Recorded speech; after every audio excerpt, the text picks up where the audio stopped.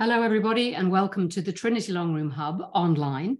I'm Eve Patten. I'm director of the Hub. And for those of you who don't know us or who are joining us for the first time, the Trinity Long Room Hub is the Arts and Humanities Research Institute in Trinity. As you will know, this year marks 50 years of Ireland's EU membership. And today we're very pleased to be hosting what is the first of a two-part seminar series, which we've organised as part of the Department of Foreign Affairs Commemorating Europe Initiative for 2022. Our title is Visions of Europe in Irish Cultural Debate, and we're starting today with some retrospectives. What did the idea of being European mean for the Ireland of the last century, and particularly in those often overlooked middle decades of the 20th century when, despite the poet Patrick Kavanagh's depiction of an Ireland, quote, that froze for want of Europe, there were many fertile connections to the continent, intellectual connections, cultural connections, connections forged through art, through languages, through publishing. How did these relationships and the various debates that emerged around them inform our longer-term association with Europe, and how do they contextualize Ireland's accession to the EU and what came afterwards? Well, these are big questions. This is a large topic, but we have exactly the right panel with us today to tackle this subject. I'm going to introduce our speakers very briefly because you have the full information on them on our website. I'm really pleased to welcome, first of all, Richard Kearney. Richard holds the Charles B. Seelig Chair of Philosophy at Boston College, and he's well known as one of Ireland's most prominent philosophers and public intellectuals, author of many influential books. Richard, I never see a bibliography for Irish studies that doesn't still have The Irish Mind from 1985 listed on it. He was also editor of the pioneering journal, The Crane Bag, between 1977 and 1985. Richard is going to speak first for about 25 minutes, and then we're going to move to the rest of our guests for some comments and responses. So I now want to welcome Michael Cronin, who is the 1776 Professor of French in Trinity, the author again of many books, including most recently, Eco-Travel, Journeying in the Age of the Anthropocene from Cambridge 2022. And Michael is an expert, of course, not only in French, but in the many languages, including Irish, that form a European cultural ecosystem. He was also the former co-founder and editor of the Irish journal Graph, which, of course, looked very much to Europe for some of its grounding ideas. So I hope we'll hear more about that. Our second respondent, Eda Sagarra, is Emeritus Professor of German at Trinity. She was also the university's first female registrar and a long list of many other firsts. Eda is a historian of modern Germany and also of the early history of the Irish Free State. And she recently published her memoir, Living with My Century. This was published by Lilliput Press in 2022. And when I read it, I was struck by how much her story tells through the lens of an individual life, something about the many connections that existed between Ireland, Britain, and Europe as they each navigated the second half of the 20th century in particular. So Eda, I'm absolutely delighted that you can join us today. And then last but not least, Aidan O'Malley is very welcome. Aidan is the co-organizer of this seminar series. He's also the chair of English Literary Studies at the University of Rijeka in Croatia. Aidan is widely published in translation and intercultural studies, and he's in particular an expert on the work of the Field Day Theatre Enterprise in European translation. And I hope to hear more from him later on today about the view from Europe's Eastern Wing, where he's currently in residence. So our three respondents are going to have about 10 minutes each after Richard has talked.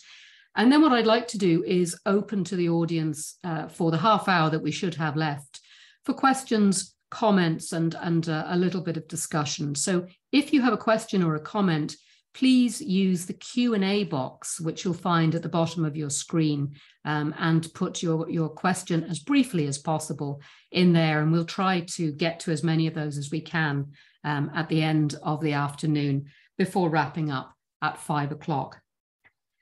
So with that housekeeping out of the way, I'm absolutely delighted that we're getting this opportunity to talk about visions of Europe.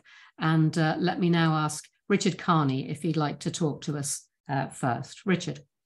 Thank you, Eve, and thank you all for organizing this. I'm delighted to be here, and I will keep it as, let me just unmute myself. There we go. I will keep it as conversational as possible.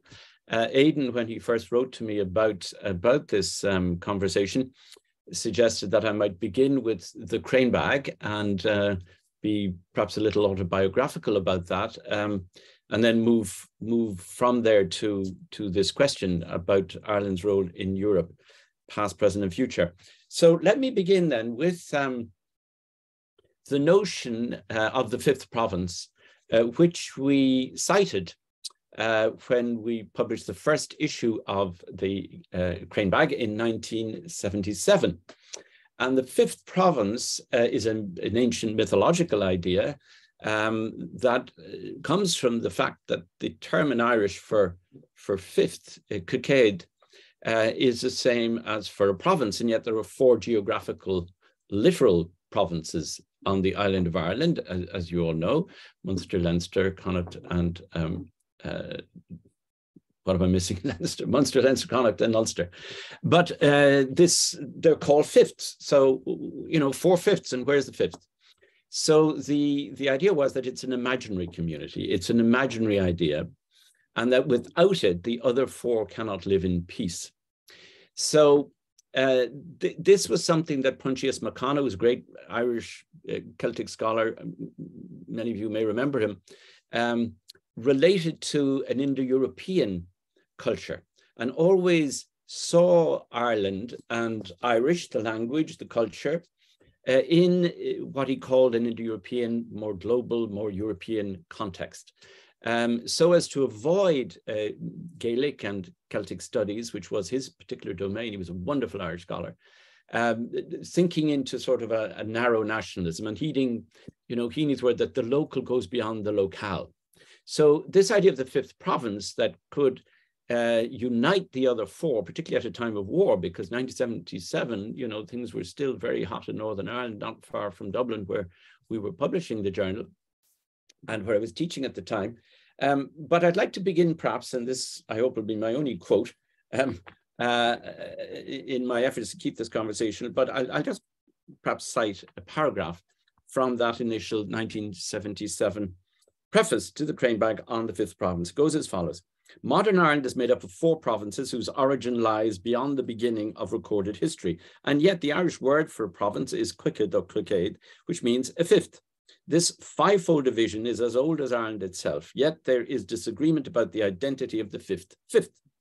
Some claim that all the provinces of Ireland, some claim that all the provinces met at the stone of divisions on the hill of Ishnach, believed to be the midpoint of Ireland. Others say that the fifth province was Meath, Midja, or the middle.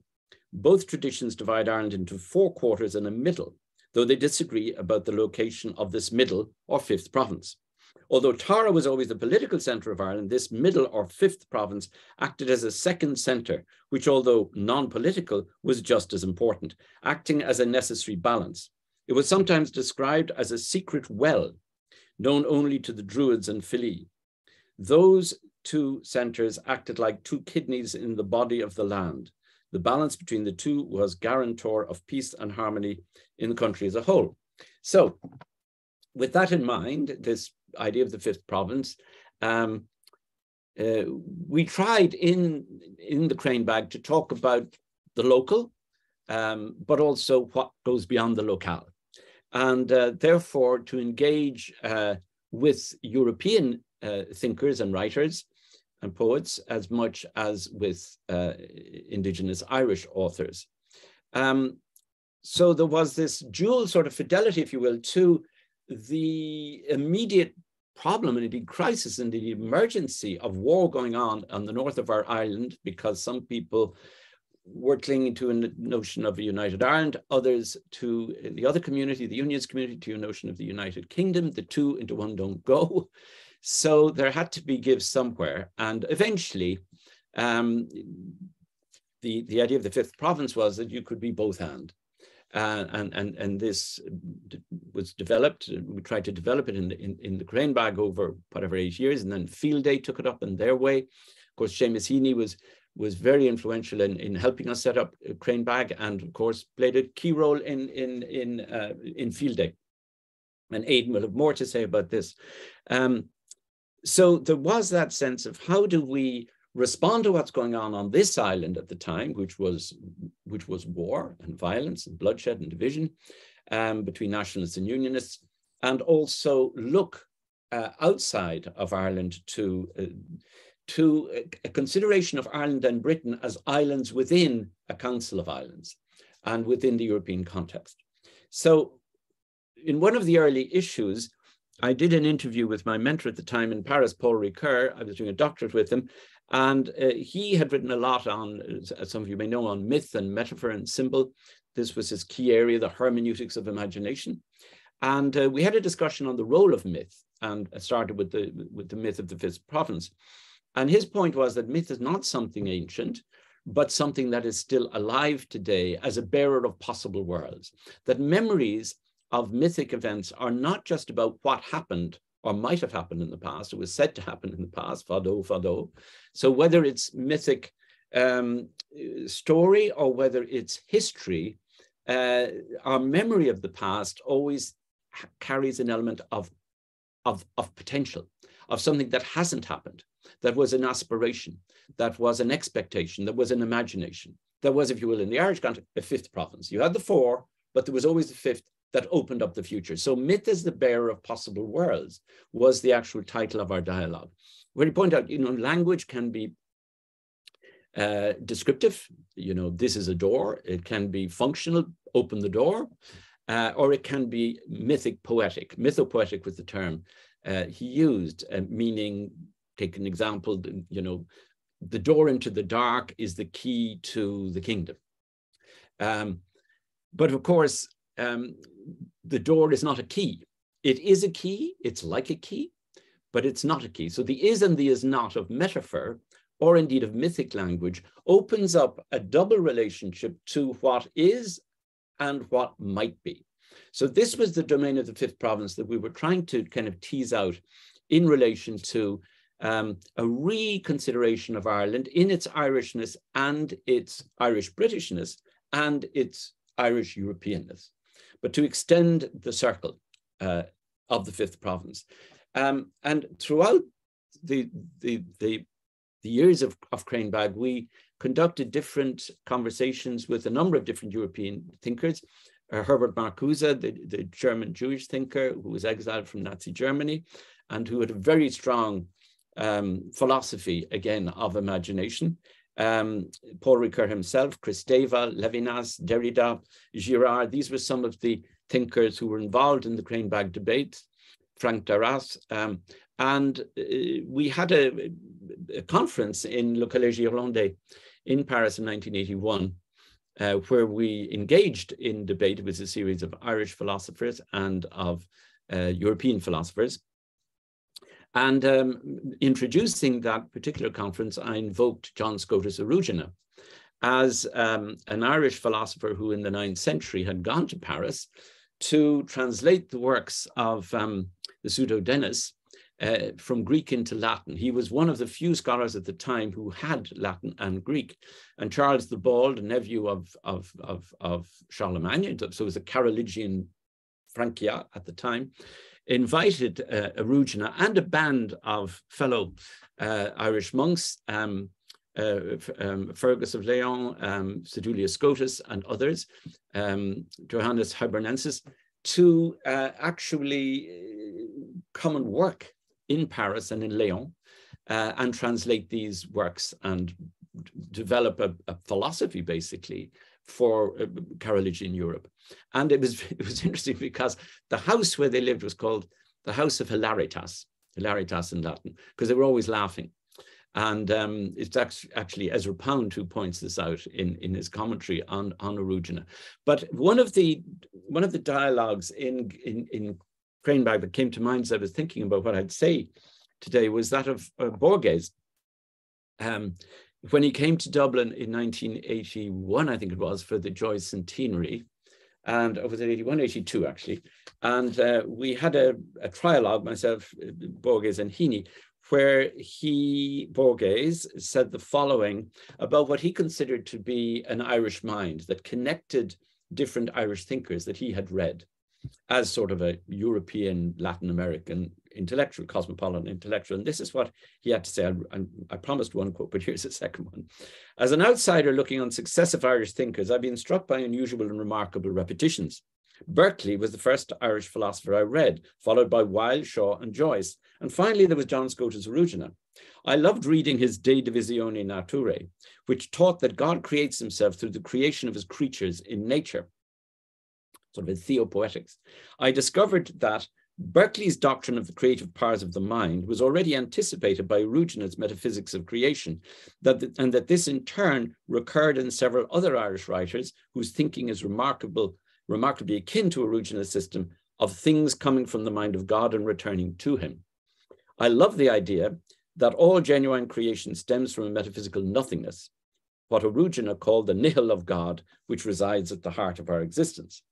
So we went on then to discuss Erugena and came back to the relationship between Joyce and Erugena.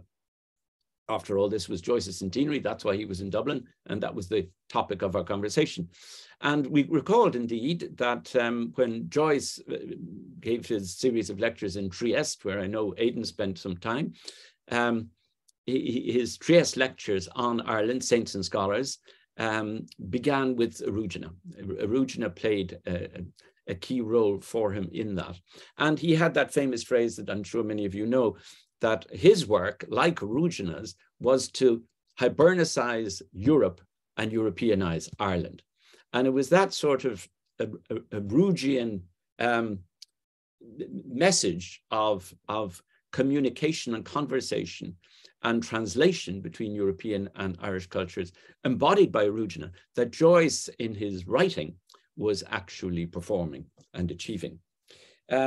So one of the signal features of the fifth province, as embodied by Erugena and that particular period of early Irish culture. I don't want to spend too long on this because we're looking towards Europe, but this is one of the foundations indeed of modern Europe, was the idea of the circumnavigatio, that to be an intellectual, to be a scholar, to be a holy person, one had a calling to circumnavigatio, or peregrinatio, as it was also called in Latin, which was a journey. Now, sometimes it was a literal journey, as in, the legend of St. Brendan. You got on in a coracle or a curragh or a boat, a yawl, and off you went. And maybe you reached some blessed isles, or maybe you didn't. It founded the famous Imrav tradition of the journey out and around, that Paul Muldoon, for example, celebrated in some of his poetry in the 1980s on the Maildún, the Imrav Maildún. But whether it was literal, and we never know with Brendan whether it was literal or mythic imaginary anyway, or whether it was a mental journey, the idea was that you went out from where you were and you discovered the world in order to return to where you started from.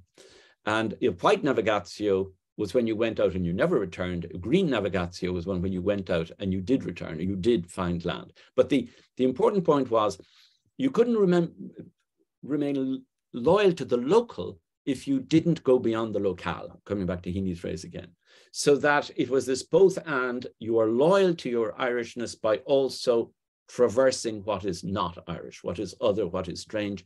And this was basically a culture of linguistic hospitality and of philosophical hospitality to otherness, to strangeness, to what is out there. And it was very linked with the maritime. And, you know, if you read Erugena, the metaphors are very maritime. We must set sail into uncharted waters and so on. But there was this idea of an adventure, and that to be Irish was to be Irish and cosmopolitan, as it were, at the same time. Mundana sum. Forgotten who said that. Maybe it was Erugena. But anyway, it was very much central to this thinking. So, so much for Borges and Joyce and Erugena. And indeed, Heaney, with his 2 buckets, were easier carried than one I grew up in between. But that sense of a double belonging and a double fidelity towards Irish and non-Irish, and, you know, Heaney's exchanges and Montague's exchanges with John Hewitt in this were very important, you know, writing about each other's cultures, the Unionists, the Nationalists, the British, the Irish. And I think that particular body of writing, which also included very much Field Day and its taking up of the Fifth Province idea, was, I think, quite important in preparing the ground for the Good Friday Agreement in 1998, where, as we read in the famous paragraph, citizens of Northern Ireland could be British or Irish or both. So that sense of British Irishness within a European context was extremely important. And another figure in this regard, in the Cranebag debate, but also in the Irish Mind debate, where again, Erugena featured very importantly, and Berkeley and Shaw and Swift and many of the people that Borges mentioned in that 1982 interview. But it was opening up to the European. And a key figure in that I wanted to come back to is John Hume. And John, so much to say about John. I'll be short because I think I don't want to go beyond my time, you know, so 10 minutes more max.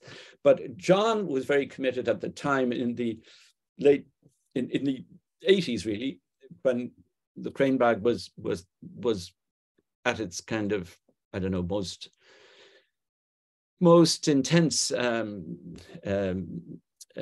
of existence. We lasted for about 8 hours, and then that was 8 years, and then it was time to pass on. But John was thinking at the time very much also of this British-Irish connection in terms of a Council of Isles, in terms of Ireland as a region within Europe.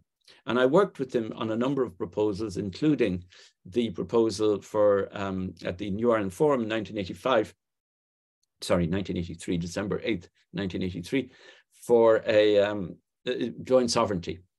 And John was very much behind the thinking. I mean, I was perhaps a spokesperson for the idea, and I was very interested in the idea, obviously.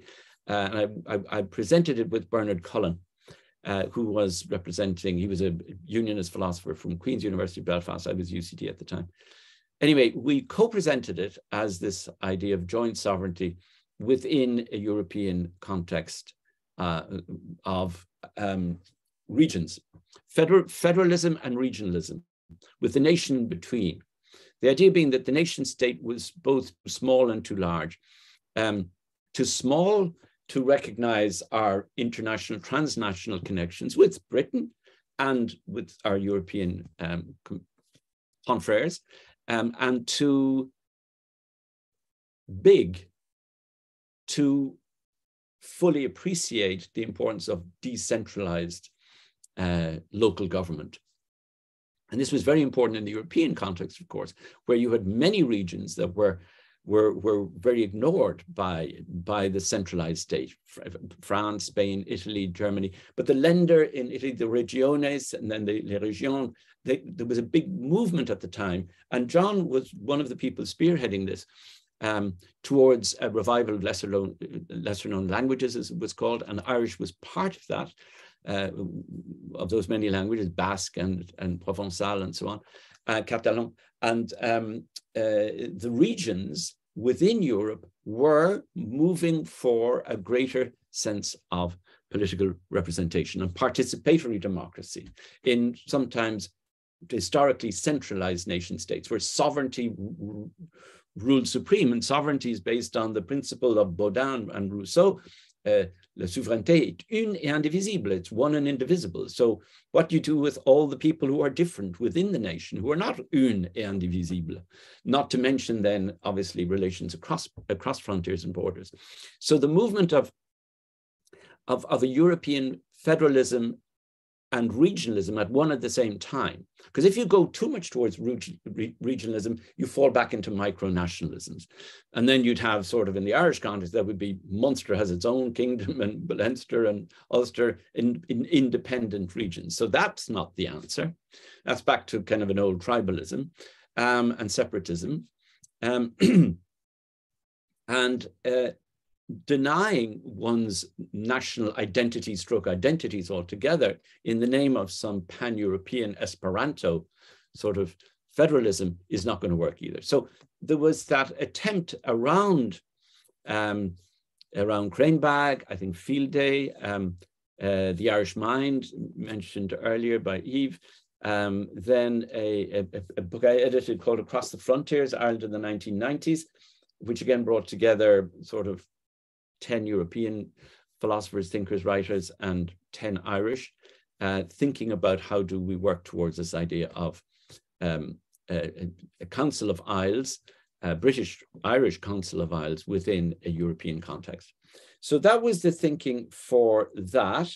And it sort of ran from the Forum for a New Ireland, the joint sovereignty proposal in 1983. And that was basically, how do we move beyond sovereignty in the exclusivist sense of sovereignty towards a post-sovereignty, a post-nationalist and a post-unionist Ireland within a post-nationalist and a post-unionist Britain, and then extending obviously into Europe. Brexit has complicated that, but maybe in the discussion we can get back to it, because in a way, it's raised again the importance of developing perhaps a Council of Isles, which could reintegrate Ireland and Britain in a new kind of relationship where we obviously remain part of Britain and they, for the moment, do not but decentralize into regions, which might have interesting implications, obviously, for the Northern Irish Brexit logjam and the protocol. And then there was the Opsal Commission contribution in Belfast, 2nd of February 1993, Northern Ireland's future as a European region, and then 1995, Forum for Peace and Reconciliation in Dublin Castle. That was a return to Dublin Castle. And in all of those proposals, I was working with somebody from the unionist tradition. I was hailing from a nationalist Republican tradition. So Bernard Cullen in the first instance, 1983, the Forum for New Ireland, and then Robin Wilson in the second instance. But I just note that for the record, they were published in Post-Nationalist Ireland. So I'd just like to end, because I've gone for 20 minutes and I would like to come in under time to allow more time for discussion. But I'd like to end with perhaps, well, I have two things I was going to end on. One was something more on Heaney and Hewitt, but I think I'll leave that for now. And just confine my remaining few remarks to Paul Ricard. I know that Aidan's going to be talking about this, so this is just kind of a segue to Aidan, a signposting of what Aidan may be saying and future conversation. But one thing that I learned very much from Paul Ricard in our Cranebag exchanges and working with him was the notion of linguistic hospitality and translation, the translation model. And I know this is very, very close to Michael's wonderful work on translation. So I'll just signal one or two ideas here. The idea of narrative exchange between the different cultures and nations of Europe. You know, l'Europe sera culturelle ou elle ne sera pas, as Monet said. And Ricard took that very seriously, as did I. And the notion of narrative exchange of memories and identities between the different peoples of Europe was kind of crucial in this regard. Ricard wrote an essay in the 1980s called Towards a New Ethos for Europe. And he calls for linguistic hospitality there, which is trans-confessional, transnational, and transcultural. And he said it's only by exchanging our wounds with each other and our desires that we can actually become each other and work beyond our wounds. But amnesty cannot be based on amnesia. We need to remember the hurts and the scars and the wounds, and then exchange them in a way that enables us to retrieve potential memory, right? From actual wounds and sufferings and victimizations to potential memory as a bearer of possible worlds. So again, I tried to work some of these ideas out in a recent book called Radical Hospitality, From Thought to Action, where I developed Ricoeur's notion of linguistic hospitality as translation and narrative exchange, and exchange of memories, and exchange of identities, to contemporary questions of what is happening in the Irish-British context and in the European context. And in guest book, which I co-direct with Sheila Gallagher, a guest book, a fellow Boston College colleague and artist here in Boston. In the guest book project, we have tried to implement that notion of narrative hospitality. The motto is from hostility to hospitality, given the fact that hostis and hospe is the roots of these words in Latin, but in all Indo-European languages have this double sense of friend and enemy. So how do you turn an initial hostility into the enemy? How do you use your hand not to grab for the sword, but to extend an open palm in friendship? As trying to remember her name now, it'll come back to me in a moment, said, the handshake is the first act of civilization, and how right she was. I think maybe it was Julia Christave in one of our dialogues. But in guest book, then, we're trying to apply this philosophy of narrative hospitality, moving from hostility to hospitality, to a number of communities in Ireland, in Europe, and indeed further afield. But Croatia and Derry, we've worked quite closely with the European Centre for War and Peace in Croatia and the Nerve Centre in Derry to produce a series of digital dialogues called Exchanging Stories between young people from the divided communities. And if I had time, I would love to have shown you clips from some of those. They're very moving and very telling. But I'll just end with an image that was very important for both guest book and for Cranebag, and that is the old story of Garrod Moore Fitzgerald, who was besieging Lord Butler in Dublin Castle. I think it was in the 14th century. And, it was one of these endless cycles of revenge and bloodshed. And at one point he said, look, we should end this. I'm going to take off my armor, extend my naked arm and hand through the hole in the door. You make a hole in the door. I'll extend my arm through. You can cut it off and we'll continue the war. Or you can shake my hand and we make peace. And he did so. And Lord Butler, Ormond Butler, shook his hand rather than cutting it off, and they made peace, at least for a time. And from that comes the phrase, to chance your arm, as some of you may know.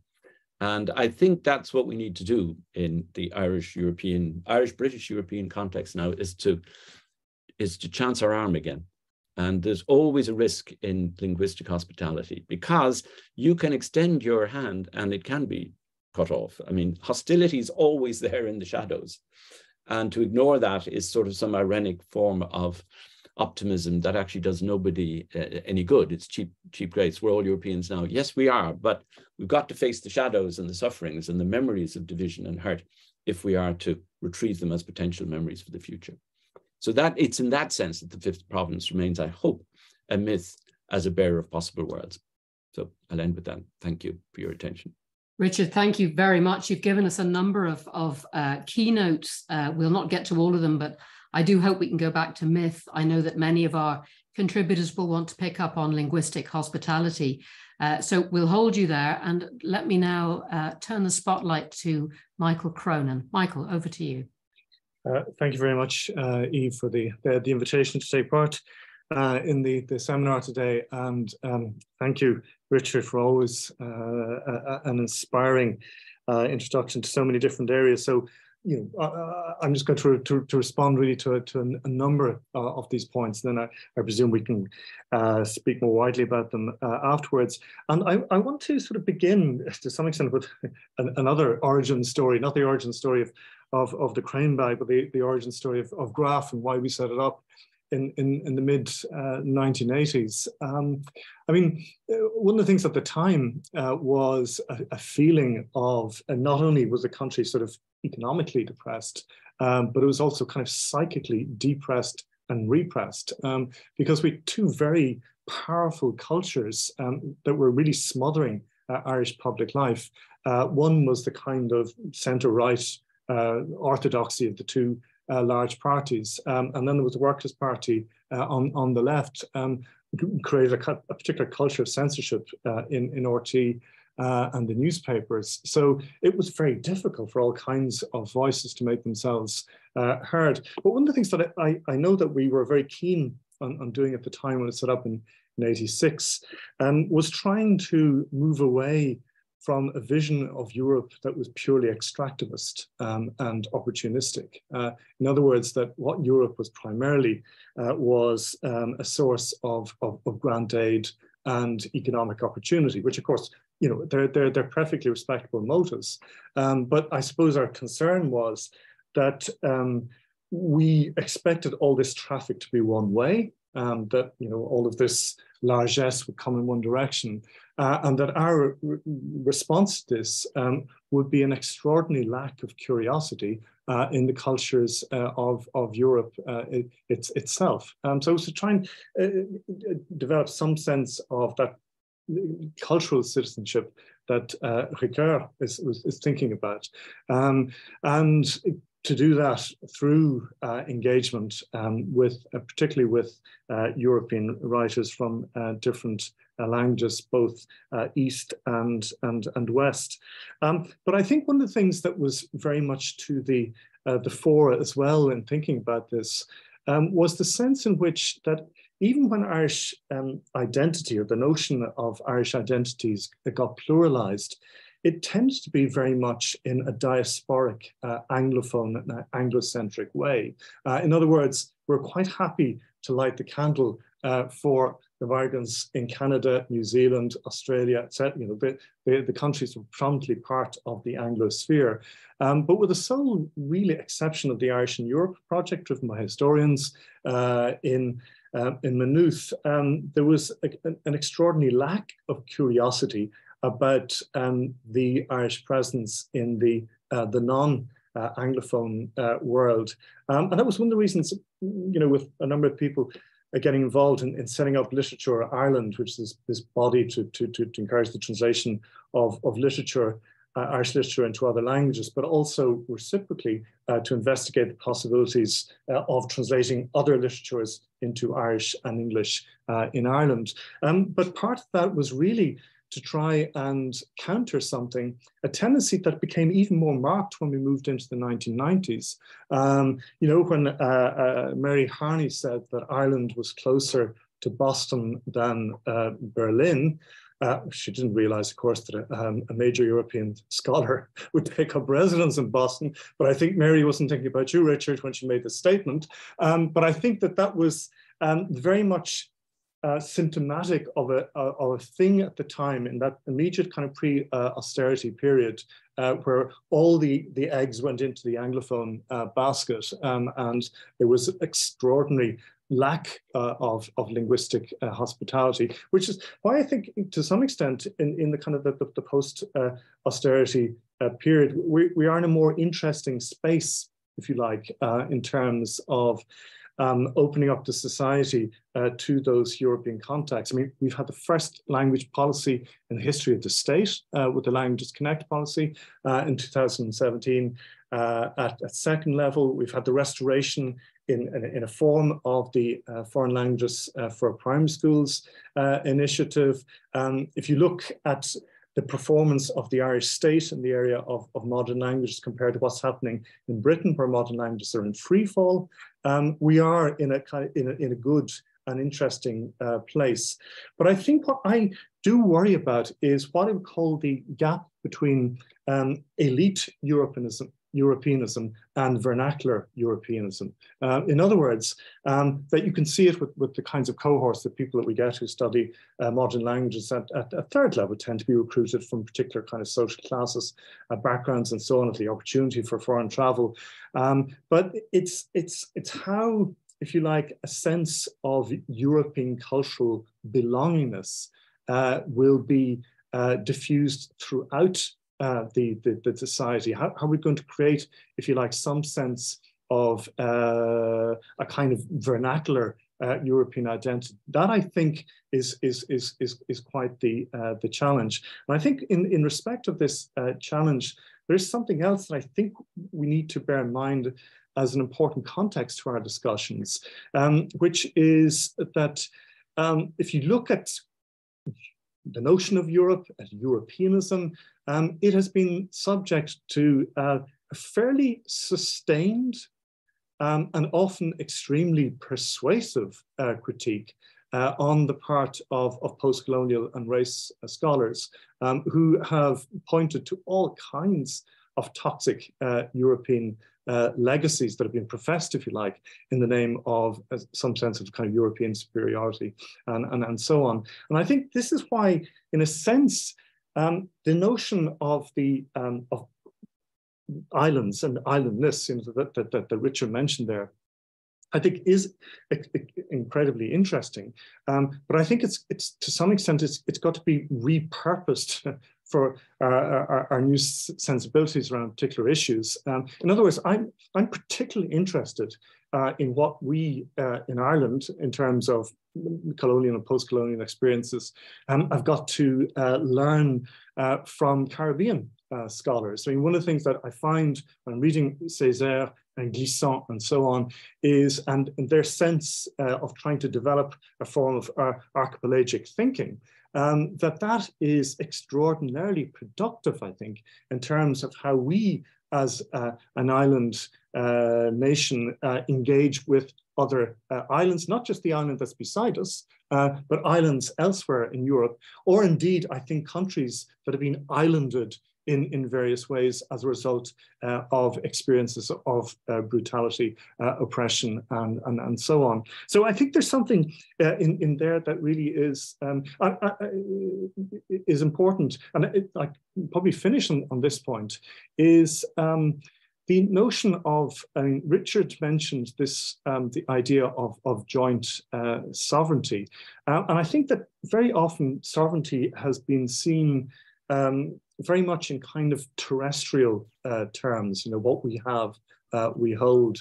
But I often think of, you know, maritime sovereignty, atmospheric sovereignty, climate sovereignty, which is basically the notion that you try and bring about the conditions to allow for the continued well-being of the climate, the atmosphere, the seas, and so on. And all of those, of course, are collective forms of sovereignty. The notion of an ecological sovereignty as a kind of a unique, singular sovereign project is a nonsense. You know, it doesn't make it's by definition collaborationist and collective.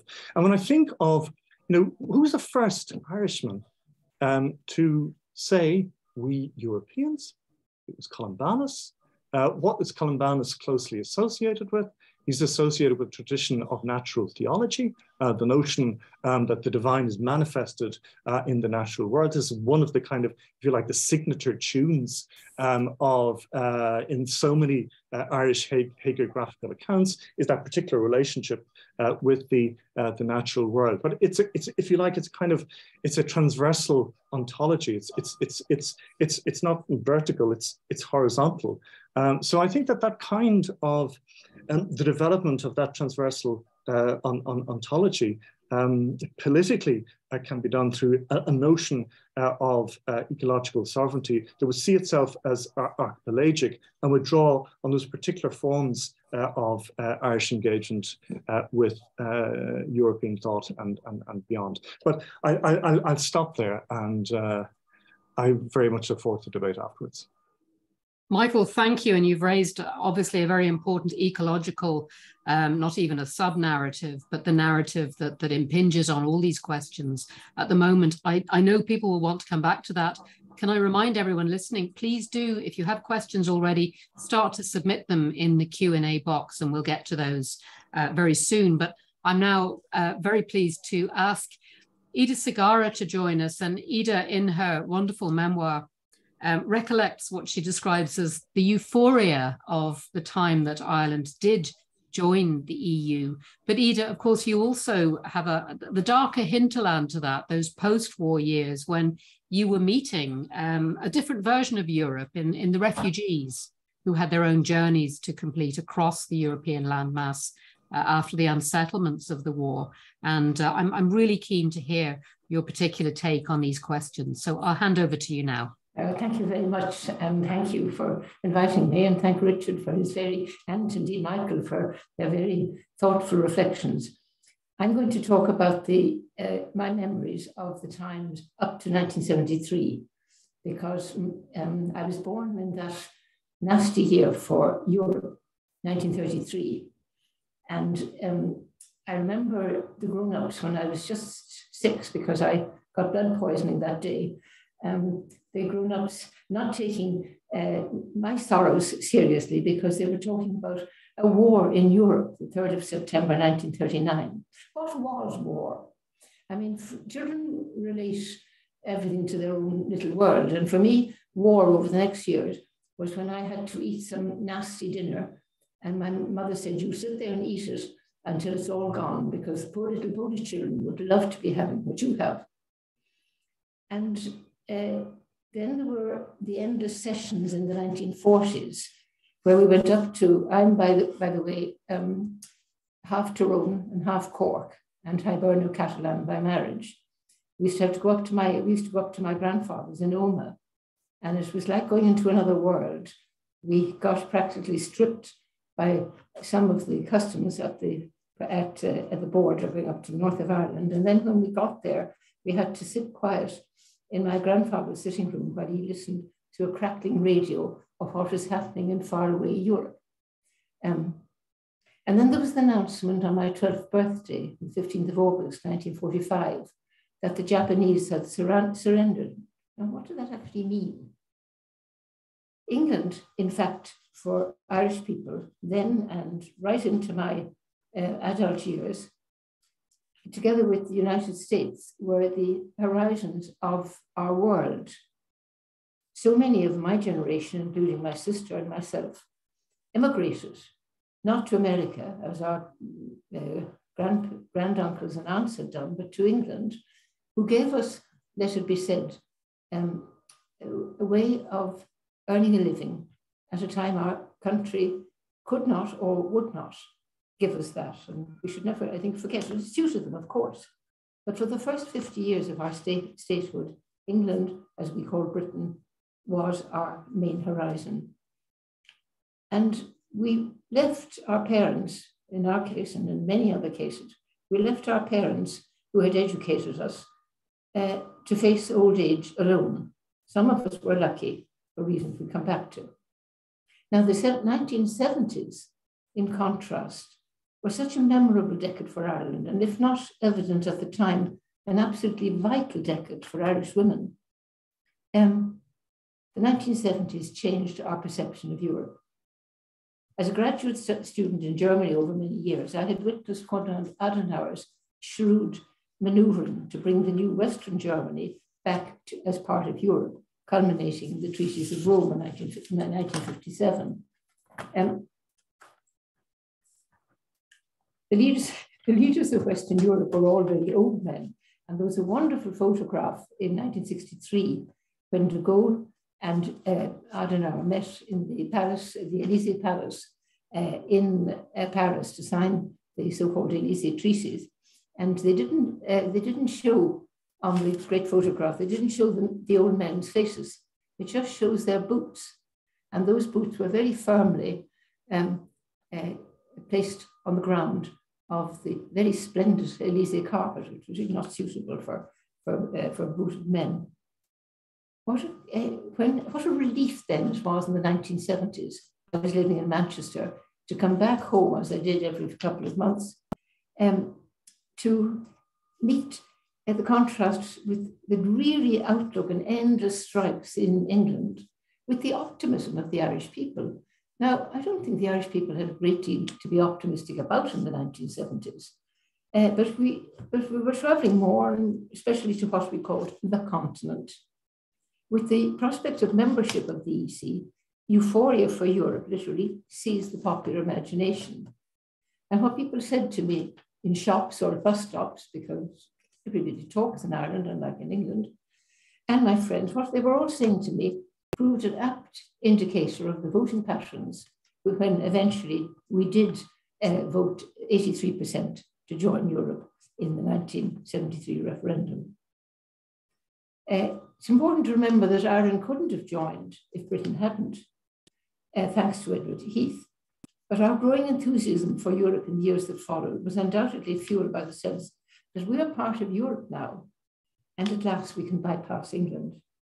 That mood, which continued in the 1970s, was a principal factor in our decision that I should apply for the vacant chair in Trinity College, although I was a UCT graduate in 1975, and it was one of the best decisions of my life. I could just before I hand back, because the general discussion would be most, if I could comment on what Michael has said about the various levels of Europeanness, and I don't think either the Irish Foreign Office or indeed university people take half as much into account as they should of the tremendous numbers of contacts at all sorts of level, chambers of commerce, au pairs coming, making contact, inviting their hosts to visit them in France and Germany and Italy and Greece and so on. And also the opportunities that the European Union has given all sorts of people in kind of what we would call minor roles, people who are apprentices in one shape or another, or the football teams, sports people. The bonds between Ireland and Europe actually from the 1970s are a lot more diverse, and it would be interesting to have a look at them. Thank you. Thank you very much, Eda. And of course, it's on our minds, the idea of Europe as a means of, in your own words, bypassing England. I'm going to come on to Aidan O'Malley, and Aidan, in a recent brilliant essay, I think, on Ireland's relationship with Europe in the middle decades of the 20th century, you've by contrast talked about the fact that the Anglo-Irish connection is always implicit in the way that Ireland engaged with Europe. So we've got a tension here, haven't we? I'm going to hand over to you now to be the final speaker of our respondents. So Aidan. Thank you very much, Eve, and thank you to Richard, Michael and Eda as well for great contributions and for turning up. This has been a real pleasure to participate in this. I'm afraid I'm going to disappoint Eve somewhat if you expect me to talk about the perspective from here. When I was thinking what I might add to the contribution to the conversation today, I thought as Richard was going to be here and Richard was my external PhD supervisor, I thought I'd retrace my own career a little bit. And because I think it talks to notions of the fifth province, to translation, to field day, and how that might tie up to notions of Europe. I thought that's, when I was sketching out a few notes yesterday, I thought that's the route I'll go. But we can talk about the view from the now semi-finalist in the World Cup, and how Europe looks from here in the general conversation. So when I was doing a master's in European studies, having already had a first degree from Trinity in pure English, I was looking at a way of combining the two in some respects, and I was interested in notions of European cultural identities. And that's why I ended up doing a PhD in the European University Institute in Florence. Because I was thinking of how to think together the literature and the political, the ways in which we imagine ourselves to be, and how this finds or molds political expression. And translation seemed to me to talk precisely to this dynamic. It also speaks exactly precisely to the experience of living in Europe in a multilingual context. And it's a process, of course, that has to be gone through. It's in order to encounter the other. It's not easy. It's a task, as Walter Benjamin had it. And it also describes it's a process that describes cultural hierarchies at the same time, even as it seeks to negotiate or find a way of flattening these. Now, Richard mentioned an essay by Paul Ricoeur, and in fact, that very essay, Reflections on a New Ethos for Europe, was, I would say, precisely the starting point of my PhD work. It's a short essay in a book that Richard edited, Paul Ricoeur, The Hermeneutics of Action. And I was particularly attracted to this notion of translation as a form of linguistic hospitality, and how this becomes a possible ethical model for thinking about European identity. I immediately felt that the model had to be taught, again, as Richard has mentioned, in terms of Derrida's work on Benveniste and the relationship between hospitality and hostility. Because the history of translation shows us that it's not necessarily always an irenic act. It can also elide and obliterate cultural difference. And where I saw this was in another sort of key starting point for my research work, which was in Michael's book Translating Ireland, which is rooted in actual translation practice.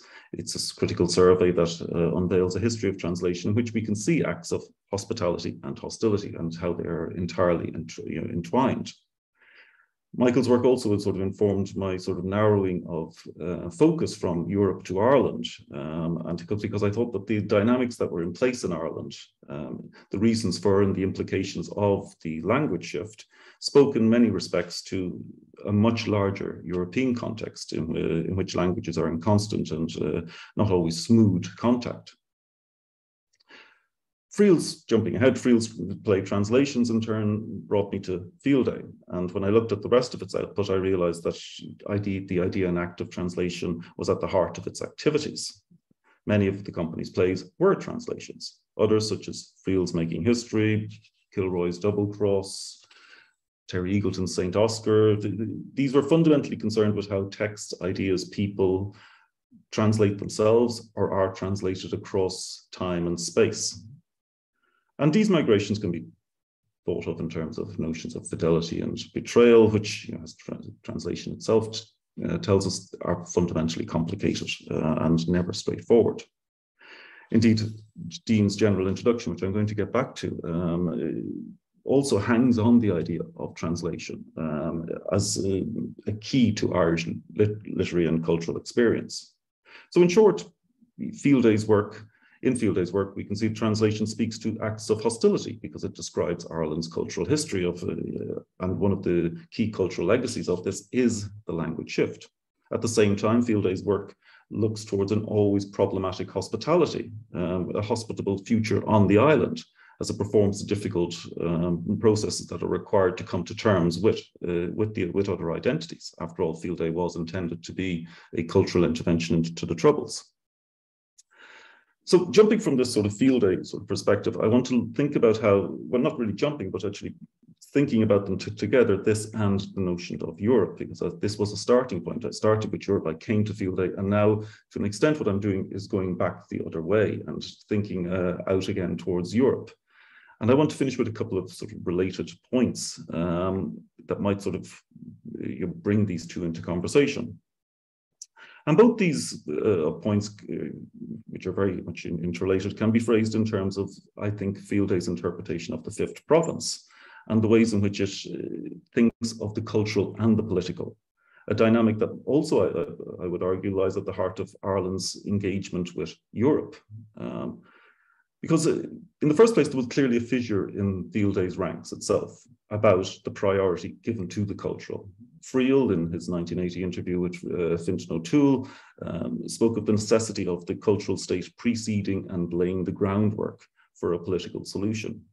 As he made clear in that interview, the fifth province informed his way of ordering these. He was inspired by Richard's work. James Dean, on the other hand, was inherently suspicious of the cultural, of cultural solutions that sort of elided political realities. And this is at the heart of his polemical reading of translation in the general introduction to the Field Day anthology, which read the history of translation, particularly by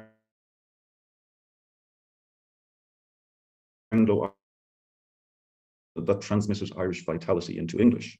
This cultural process, he argued, became central to Irish nationalism, with the result that it gave, and I'm going to quote him here, culture precedence over politics, in the belief that the civilizing and ecumenical spirit of the first, which softened the harsh sectarian reality of the second.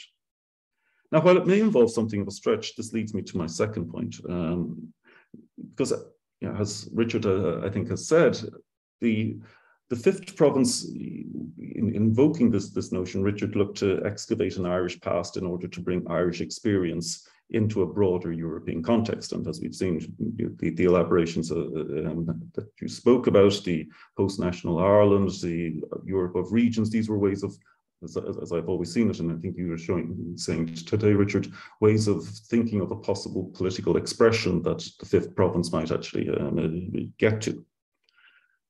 And so in light of the fact that the fifth province was a clear inspiration for Field Day and it had this kind of European background, what is noticeable about Field Day is its lack of interest in contemporary European culture and politics.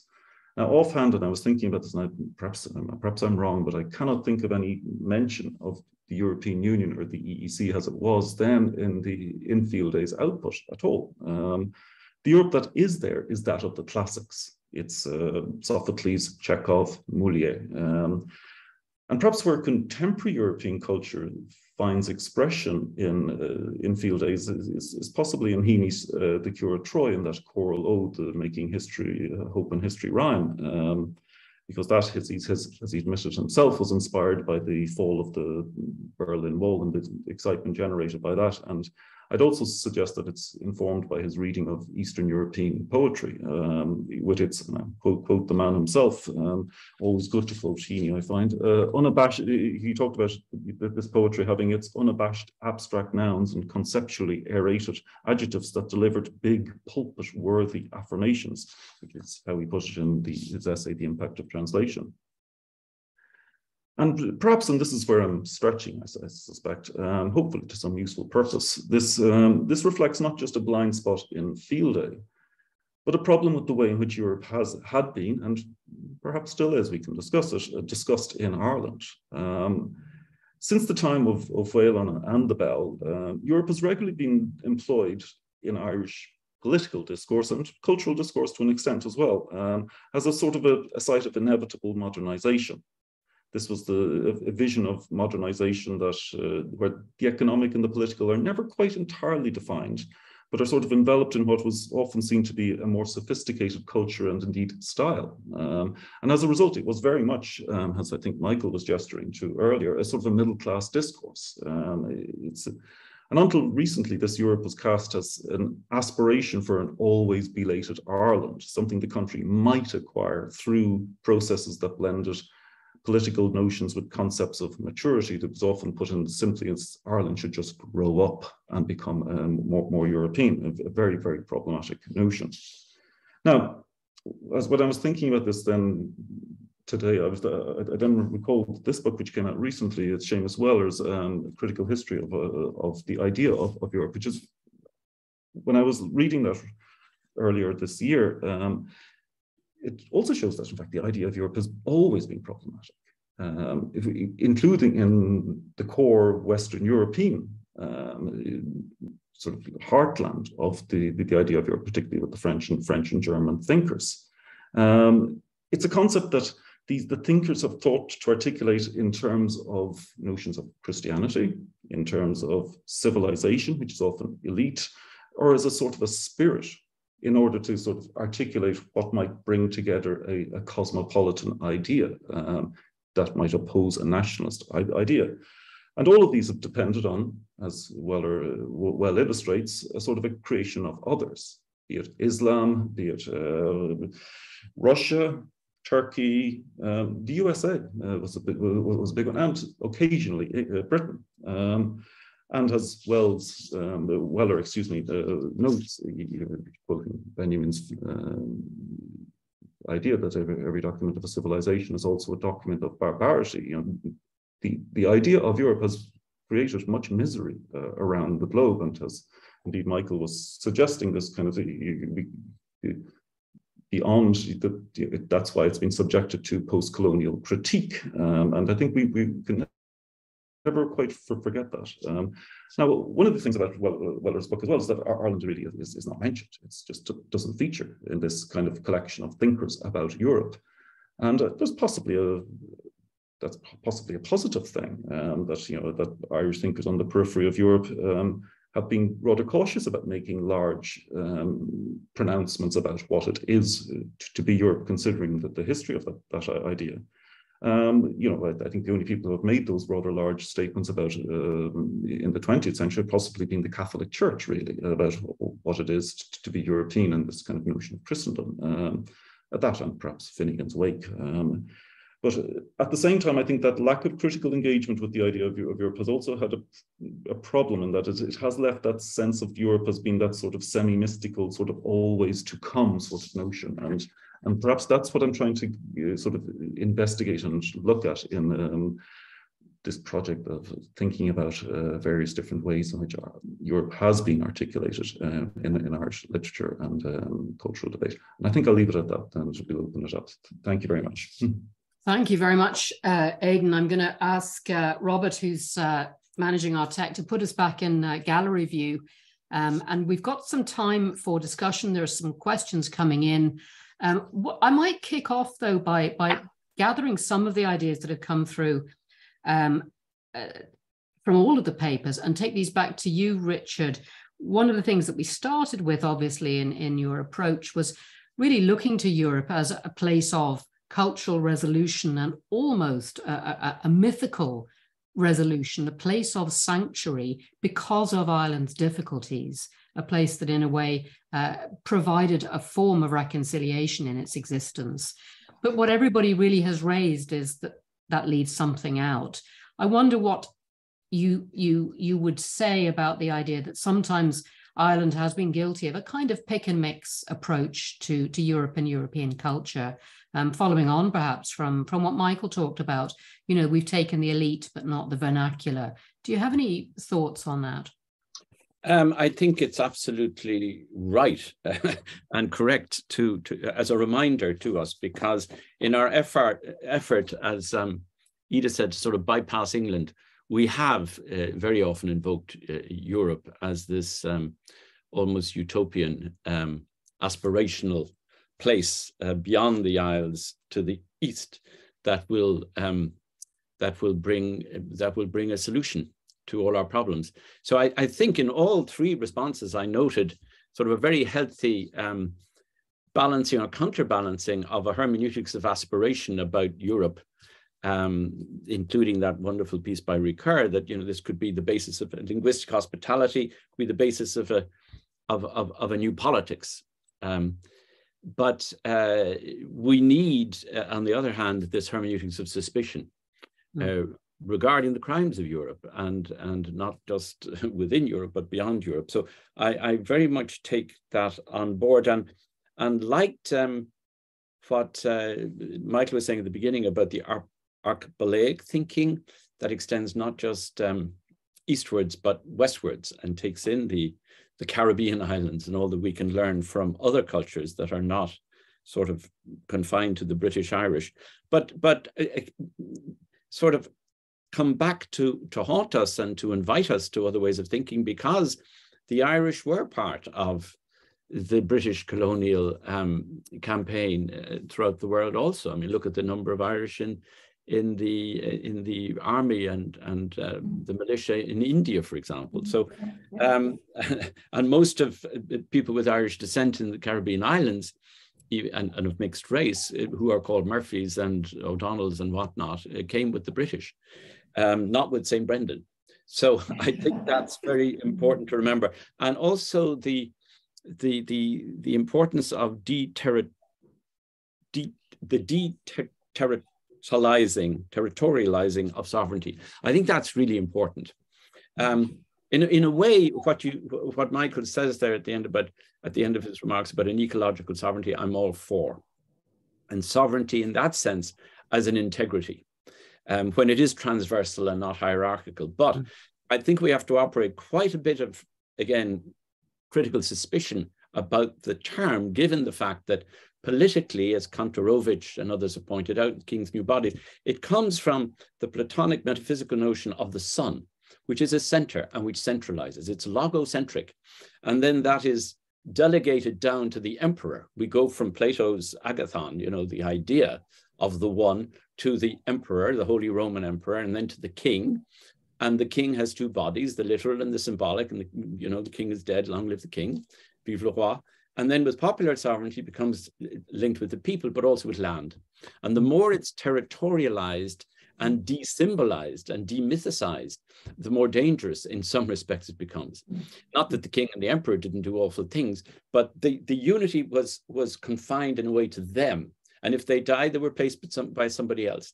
But when it latches onto land, it becomes extremely dangerous in terms of nationalist, exclusivist sovereignty. And that is a recipe for war, as Hannah Arendt says. So I really like the idea of ecological sovereignty, because politically speaking, it's a contradiction in terms. It's taking a notion of unitary power and it's saying it's everywhere, it's taking the center and making it a circumference. So I really like that sort of paradox contained in the term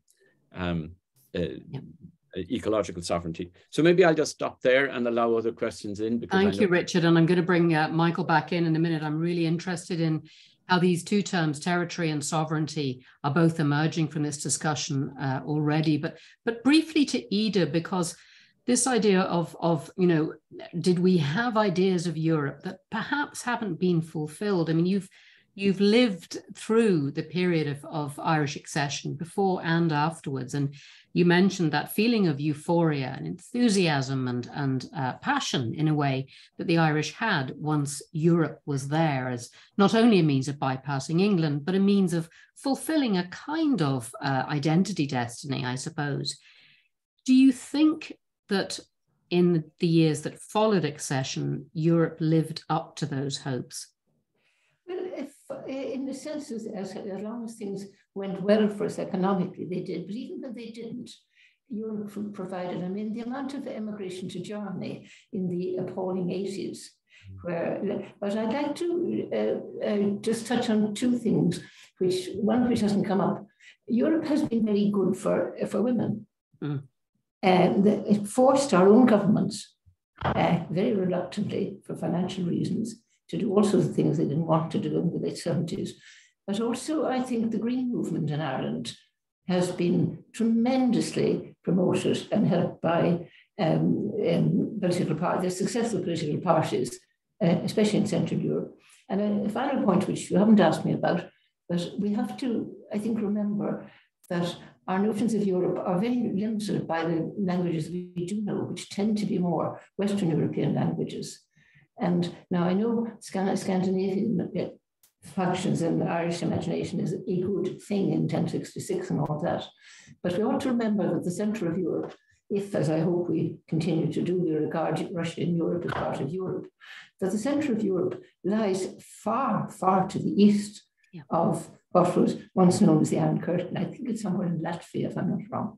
Yes, and Eda, you lead me beautifully to a question that's come in from Ellie Payne, because I've got that wing of Europe in my mind with Ellie Payne's question, which I might throw over to you, Aidan, initially, or to Michael. How have other European nations reconciled their nationalism with Europeanness?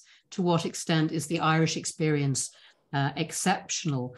Now, I'm not sure what the answer to that might be, but Aidan, you're living in Croatia, which has a very peculiar history and a very particular relationship to European identity, and a very particular history of its own nationalism with the church to one side.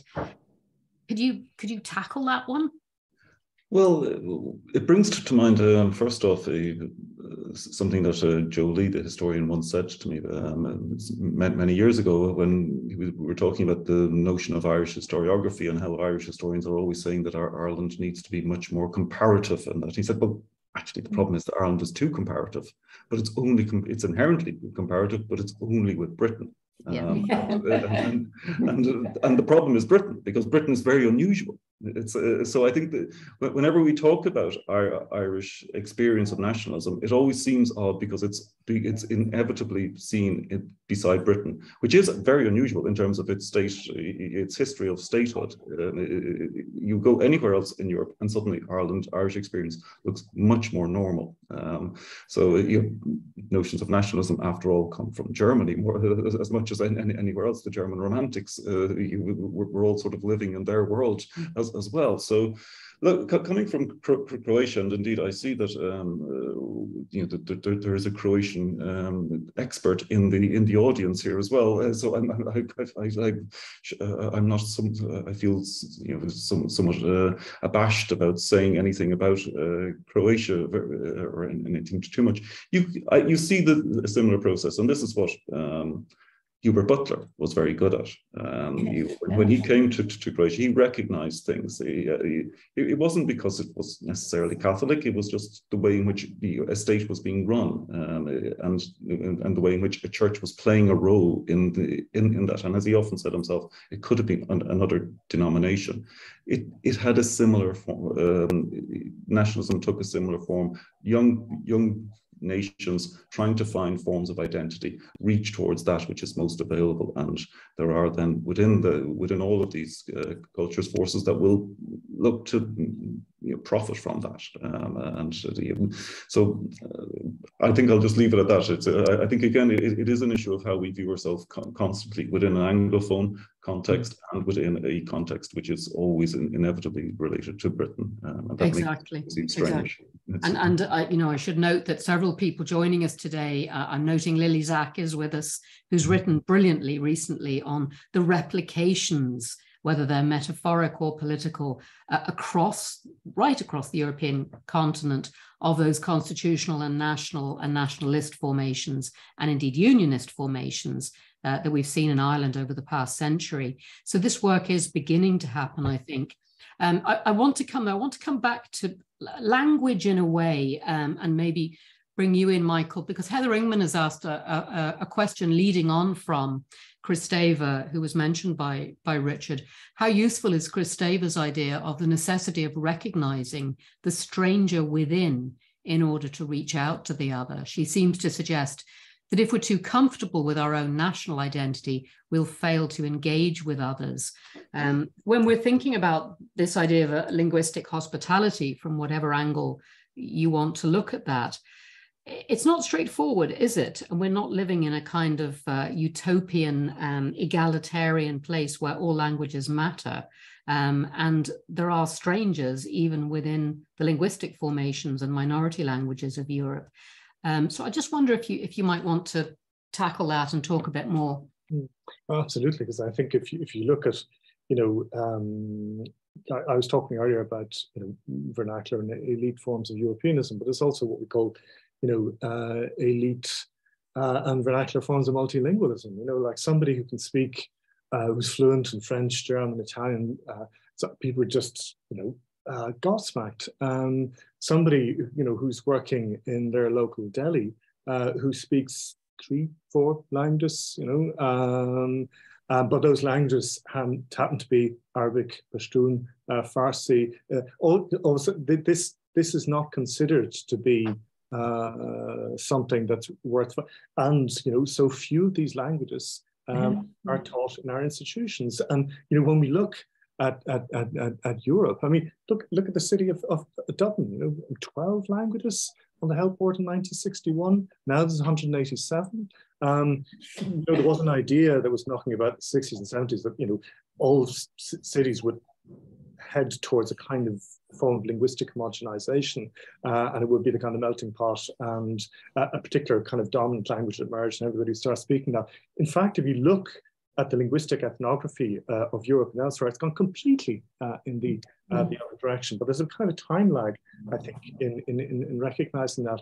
I think so. That is certainly one way in which I think, in policy terms and how we organize, our educational institutions, we have to rethink these things. And some rethinking is going on with what they call legacy languages in the educational system. But I think to go back to Heather's question, it always strikes me in the Irish case, there's a very interesting kind of dynamic, because, we went through this quite spectacular language shift in very recent historical history. So there's a curious form of self-estrangement from, the person who's forever fretting in the shadow of another man's language. There's the kind of haunting that goes on linguistically in the society, which I think then means that engagement with language and languages always becomes a kind of a troubled thing. You can see people's reactions to learning Irish and so on. I mean, how difficult and troubled that becomes. But there's certainly not an easy place. It's more like the quaking sods that they used to talk about. I think just in this respect, may deviate slightly and just pick up on Richard's point there about sovereignty and the ecological sovereignty, and bearing in mind what Eda said about women in Europe. I often think to see, flas in Irish is often used the word to kind of capture the notion of sovereignty, but it's often presented in kind of terrestrial terms. It's the fla, the leader, who becomes betrothed to the land. There's a kind of that ritual of betrothal, and this is often seen. And then, of course, if the ruler is unjust, then the natural world reacts, and there's you find this in the various tales. But if there's another equally kind of present and powerful way of thinking about sovereignty in the Irish tradition, of what we might call sovereignty, which is fluvial sovereignty. And this is the goddess Anya, for example, with the Shannon, where it isn't this kind of centralizing kind of direction. It's a kind of metamorphic force where the god is endlessly metamorphizing into other forms and involved in a kind of coexistence, a contiguous relationship with these other forms. So I think of the stories themselves and how they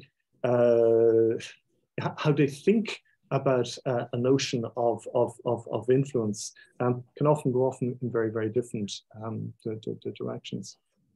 Thanks, Michael. And in fact, you've touched and addressed or answered, I think, another very good point that's being made in the Q&A by Wendy Bracewell, who reminds us that much as we might look to the idea of translation as in itself a virtuous and welcome activity, it does have its own hierarchies. It does have its own politics, something that you as experts in this field are more than aware of. I've just got, I think we've time for, there's a question that's come in from an anonymous attendee, interested to hear the speaker's thoughts on the European Commission's expansionist plans in the Balkans. But I think the second part of that question is perhaps what we might look to. How is Ireland's role as an EU border and outpost going to play out in the battle for narrative and territory?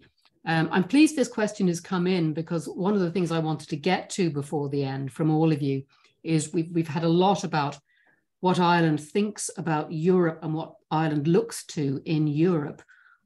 What does Europe want from Ireland? And what did Europe want from Ireland 50 years ago? I mean, how are we positioned if we reverse the line of sight? We have a couple of minutes maybe to touch on this, but Aidan, I might kick off with you and then see if everybody can get a minute on that one. It is an interesting question, and it's something that, in fact, I raised last week with Lily Sacco. I know is attending here because she came over to Rijeka to give a talk about Irish diplomatic links with Austria and the Czechoslovakia and Hungary in the first half of the 20th century. And I was struck by the fact that she was looking at the Irish view on these countries, on these small succession states. And one of the questions I asked her was, would the next book not be the other way around? Because you have the language skills, and that is that is again one of the issues. Any perspective that Ireland has on, as Eda was saying, is we are limited by our linguistics, by our linguistic ability. In terms of what Ireland offers, in the 10 years or so I've been in Croatia, the vision of Ireland has changed dramatically because Croatia joined the European Union in the meantime, and there were Croatians did not know that much about Ireland. It had a certain mythic status it inevitably has. Now it is a major source of migration. And Ireland plays a role in the current political sort of discourse in Croatia. It's a sort of a symbol of Croatian failing. It's the Ryanair flight that you now take to Ireland because you can't get a job in Croatia. So that's a very, very different sort of status. So looking at it from one periphery, it's again, the echoes are very similar. It sounds like Ireland sounded 30 years ago. I'm now in Croatia hearing Ireland is playing the role that, say, Germany or Britain played in Irish discourses. So I'll just offer that limited perspective. Thanks, Aidan, and that curious reversal is noted. Eda, I don't know if you have anything brief to add to this. Just very briefly, but it's more German than anything else. Ireland offered the land of the imagination, which Russia used to provide before the Cold War. And they still come to Ireland for this sort of thing. That's beautifully put, and I'm sure absolutely true. I've timed Michael, and then I'm going to finish with Richard. Michael, anything you speak every language, from the perspective of outside looking in, how does Ireland look to Europe? Well, it's a fabulous collection of essays that Royal Irish Academy brought out there. 3 or 4 years ago, Ireland and the European Eye, the Megan Hofter collection, and basically there's two scenarios. One is the pre-modern. It's kind of pre-modern playground where it's fun. They speak English, but they're it's the house of hilarity. And then the other is the kind of it's a fable of modernity. This is what happens when you follow the script of modernization, but it goes a particular way. So I think that's one of the greatest obstacles still is 87% of French secondary school students 2 years ago couldn't actually locate Ireland in a European map.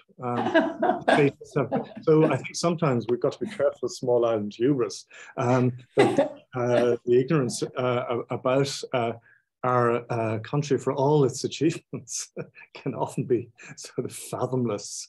So we need to be conscious of that as well. And thanks. And on that encouraging note, Richard, we began with regions and provinces and myth. If you were to address the question of how Ireland, you think, looks to Europe or has looked to Europe, is there anything you'd like to finish on? Well, just very briefly, and picking up on the question, what does it mean for Ireland to be an outpost nation on the periphery of Europe?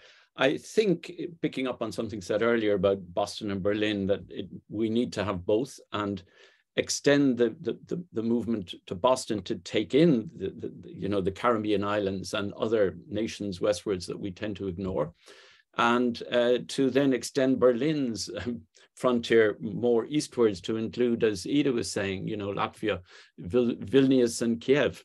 So that's just something I would say, that we are sort of in the center and potentially moving out to the circumference in different ways. And we are an Anglophone country.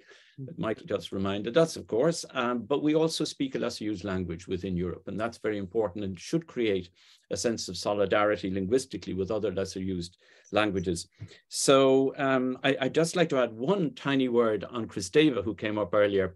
I think it's important. I earlier misattributed a phrase to Kristeva, which is actually Marina Warner's, that civilization begins with the handshake. But I think the point made about Kristeva is really important. And Ireland may have a role here, as Freud says, when we were young and Freudent. And I think Irish literature and Irish culture has an ability to actually connect with the unconscious. And that's not just the Irish unconscious, but the European unconscious. And when Christeva talks in Strangers to Ourselves about the necessity for each of us as persons, but also as nations, to interrogate and to accommodate and confront the stranger within ourselves so that we can then relate to the strangers outside of ourselves. She is talking about the uncanny. She's invoking Freud in that final chapter. And the uncanny has eros and it has thanatos. And I think that it's very important to encounter that stranger within ourselves as both a positive force, an affirmation of eros, connection, communion, community, conversation, but also thanatos, the dark force of destruction and violence. And, you know, Joyce once said, or a character in Finnegan's Wake, "Soup gonna lose me." And maybe Ireland can actually help to psychoanalyze and psychoanalyze its own unconscious, and in a way, Europe's unconscious, in terms of how we relate to hospitality towards strangers. Thank you, Richard. That seems the most appropriate way of looking at the Irish-European relationship for the times we are in, for 2022, moving into 2023. As always, look, we'll never get to the end of this. There's a lot more to be said, but I think some really useful ideas have come through, even in this short discussion. We didn't get to lots of questions, and I do notice somebody's asking, Hilary Lennon's asking, about the role of European studies. I will note that the next seminar in this series, which we hope will be in person, is actually going to look at the function of Irish studies, particularly as it's taught and researched in Central and Eastern Europe. So we'll keep everybody posted about that. But we must draw to a close today with great regret, because I've thoroughly enjoyed this. I want to thank Aidan, who helped set this up, and all of the Trinity Long Room Hub team who've worked behind the scenes to keep the tech going. I want to thank our wonderful panelists and speakers today. Richard Kearney, who is most welcome to come anytime, Richard, and talk to us. Michael Cronin, Eda Sagarra, and again, Aidan O'Malley. Thank you for your time and your thoughts. And let me thank everybody who's joined us online. I look forward to seeing you all again in the very near future. So we'll bring things to a close there. Thank you very much, everyone, and goodbye. Thank you, Eve. Bye-bye. Thank you all. Thank you.